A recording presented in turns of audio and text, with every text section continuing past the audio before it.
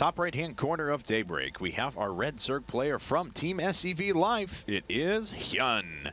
He is down 0-1 at the moment to his opponent in the lower left-hand corner. From Starktail, our reigning Fight Club champion, it is Squirtle. Yep, so Squirtle taking game 1 against HyuN. It was a pretty good game, actually. That was one of the cooler ZVPs I've seen in a long time. I feel like HyuN, he tried something new. He tried something a little bit different, going for that much heavier Hydralisk composition that we see. Although he did go for the drop play, which again, isn't exactly new, but it's still something that's seen slightly less. Didn't work out. Wonder what we're going to see this game.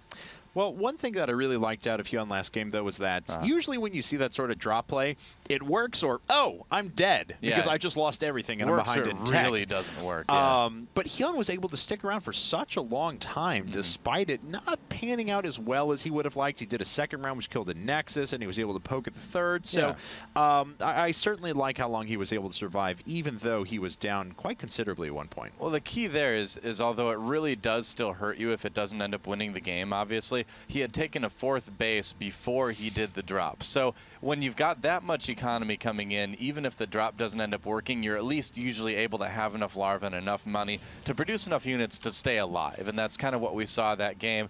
I think the real kind of big messed up there is that he went for Hydralisks rather than Infestors. And I mean, in the matchup right now, Infestors are just plain better. I mean, there's no other way to say it. Hydralisks just have never really found a solid place in StarCraft 2 yet, and players keep trying to use them, but Infestors are just generally better in nearly every situation. Oh, nice job at HyuN there. He actually sent out 2 drones like we've been seeing some players do recently. Just in case the natural doesn't go down, then he can throw one down to the 3rd right away and he doesn't sacrifice too much. Also know that these games were played on the very most recent patch because I just went to hit Shift-C because effective APM used to be reversed and no, it's actually correct and I can just hit M for regular APM. Hooray! Very cool stuff. And if you see, that is a lot. That was 500 a second ago from HyuN. Yeah, HyuN's very, very fast. He was a former Brood War player, and he just plays quick regardless anyway, so that's not too surprising to see that. I remember talking to Maro from Sweden quite a bit about APM and Zerg play and things like that back last year, and he was of the opinion that to be a pro Zerg player, you needed at least 200 APM, and that's, when you think about all the injecting, all the creep spreading, and everything you're doing throughout the game as a Zerg player, that seems like a pretty accurate statement. You don't see many top Zerg players, or really any top pro Zerg players that I can think of that have less than 200 APM.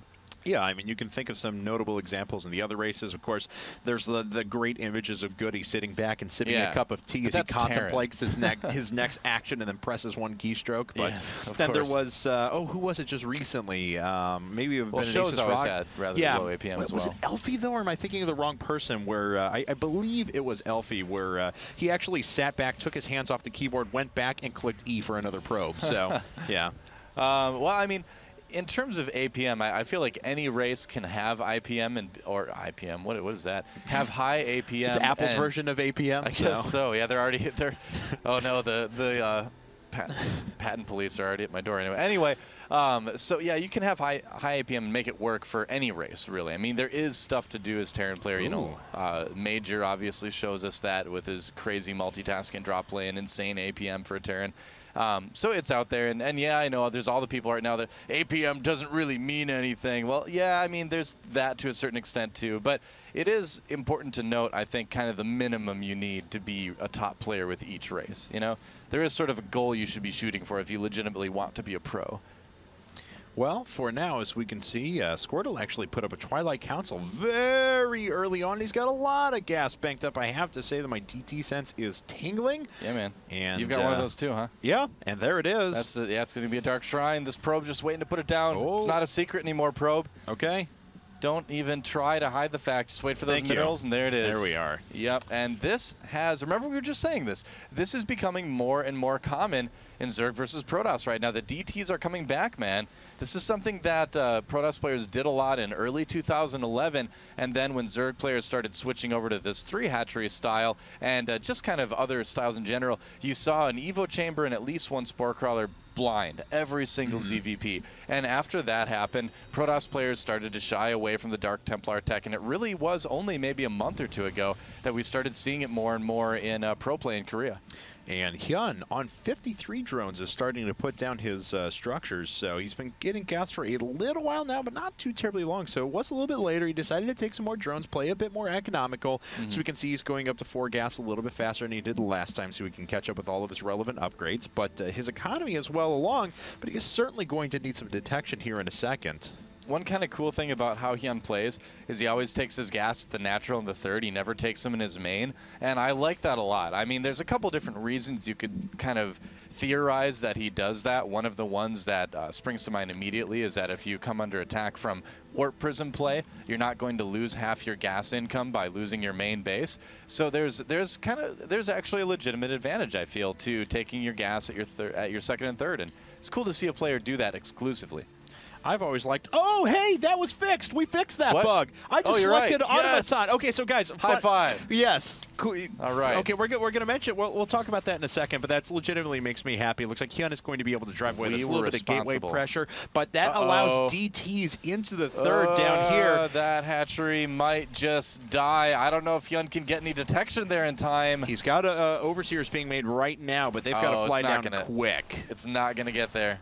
That hatchery is dead. Oh, and that is a huge pain for HyuN.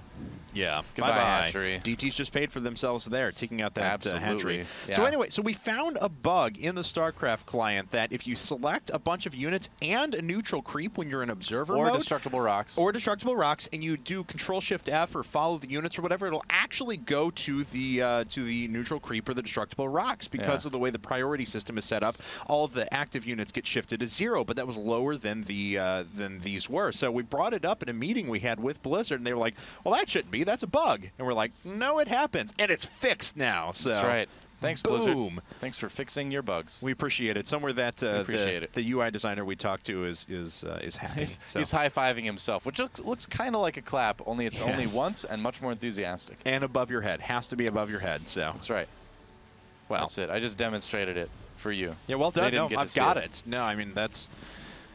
Well, I now know what it looks like. HyuN's going for drop play again, it looks like, and I feel like he feels that he was forced into it at this point after losing that third base. He's kind of waiting to see, too, though, if Squirtle's going to try to take a third. If Squirtle doesn't take a third, if he just keeps making immortals and getting upgrades, it's going to be tough for that drop play to work. It generally works a little bit better if, in this situation, if your opponent takes a third, you can get them when they're out of position here. And so we'll see what happens. I mean, another thing that HyuN could do is try to buy time with it as well. I suppose he doesn't really need to drop everything, you know, in one place. He can go for smaller drops too, which isn't done very often, but it is an option. But we'll have to see what he decides. There we go. He's catching that Dark Templar. Nice to get rid of that expensive unit. DT finally goes away, and HyuN does have his third base back again, taking his fourth in the pocket expansion out in front as well. A little harder to defend there, but he has already spread the creep to it, so it shouldn't be too big of an issue for him. Swinging around to the third, though, with a few units, and he's going to try and get a deny there, but no, already enough units in position for Squirtle to push that away. Man, I really like this. Drops with a fourth. That's such a great... I think that's a really, really cool way to play this matchup. I wonder how popular it's actually going to get. Oh, that was just the most unfortunate Roach and Zergling. Everyone else got away but them. They're like the kids that finished last in the track meet, and they get the participation ribbon. Oh, God. It's pink, so you don't even like... You'd rather not have a ribbon at that point than be a 6th grade boy and get a pink ribbon at a track meet. 4th grade it's not that I'm speaking from experience or anything. By the way. Really? Oh, wow. Yeah, I beat the 5th graders at long-distance kickball kicking. I have the standing long jump record in my junior high. Nice. Yes. Well done. And that skill has been so valuable throughout my adult life. No, kickball's clearly come back many times as, Well, that Overseer finally going to get picked off. It was just staring at the observer for a while. It's like, I can see you. I can't do anything about this, but I can see you. I'm waiting for that to get added to my Wikipedia page. Oh, that Templar is just like, I'm in a sea of kills. I'm going to be an executor in no time. And he's poor dead. guy. Oh, well, Nubatized Carapace is finished up for these Overlords and Ventral Sacks as well, so they're going to load up with a lot of units and make their way in. And Squirtle's already got a few units in position. He does, but he doesn't have a lot of anti-air here. A few Stalkers, but not enough to really kill most of a drop as it comes over. But I don't know if this is a good idea from HyuN. That's still a lot of Immortals to handle those Roaches. Great micro by Squirtle, pulling back, not letting himself be dropped on. Yeah, he's HyuN was trying to play patient there to drop his units directly on top top of StarCraft, and he finally has him into a little corner off to the left-hand side. We'll see if that's going to be enough for HyuN to punish this army. Actually, I can't see this army. Blink. There's no blink. The Immortals are going down. The Overlords are actually soaking damage. You can see the Stalkers in the back shooting at the Overlords. But is it enough roaches? There we go. He does actually blink away, but he has lost quite a bit. 170 supply to just 88. Can HyuN turn this advantage into a win, though? Yeah, he's just going to keep pushing ahead with more roaches for the moment. Obviously, he's a little bit back on tech, and he's just going to go ahead and keep it that way. He is taking out a couple of warp gates here, but of course, Squirtle's lost enough economy that his production won't be the best anyway. Oh, nice job targeting the Cybernetics core up in the front. Squirtle actually has to respond to that very quickly. Well, he's trying to bring as many reinforcements as he can very quickly. He's still letting the Overlords hang around there to take damage. The Cyber Core goes down, gets taken out. Those cannons are not long for this world as well. Oh, unless he leaves them alive. There we go. Yeah. Taking those down. So HyuN's knocked those out. He can pretty easily segment off the third base if he wants to. Yeah. HyuN is taking a little bit of damage here. He can't just charge headlong into this. A couple of Immortals and a few Stalkers are enough to hold back a very large wave of roaches. Yeah, I mean, that's the thing, is that if he wants to keep attacking here, he has to know without a doubt that he can win that war of attrition. I mean, he set himself up for trying that. He broke down the destructible rocks and everything. But I think we're going to see him pull back and be a little bit less aggressive for a short time here, because he's not quite in that position yet where he can just keep attacking and keep swarming and eventually just overrun his opponent. He's close, but he knows he's not quite there yet, so he's just waiting a little bit longer.